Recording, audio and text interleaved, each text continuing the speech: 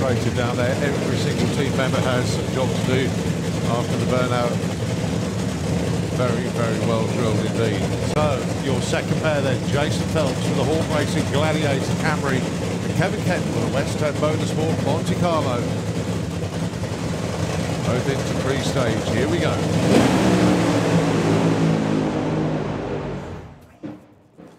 Oh, the wheel has come off of Kevin Kent's car. What a driving job for Kevin to hang on to that. Put your hands together, folks. He's safely stopping in the shutdown area. Unbelievable. How did he hang on to that? Well, he did. Unbelievable moment that. I've never seen. No. Well, we've seen one come off before years ago with Stig in the top fuel car. Never in a funny car. How on earth did that get out? But unbelievable driving job by Kevin. Kevin's a very calm and collected guy, but he might need a change of underwear after that one.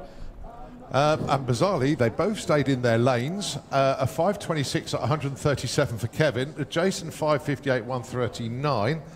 But a very, very unusual incident indeed. Well, Kevin's got the car safely stopped in the shutdown area. Absolutely looks okay. What were the short numbers, Colin? Because that looked like a hell of a run up till then. Yeah, Kevin was 0.95 to 60.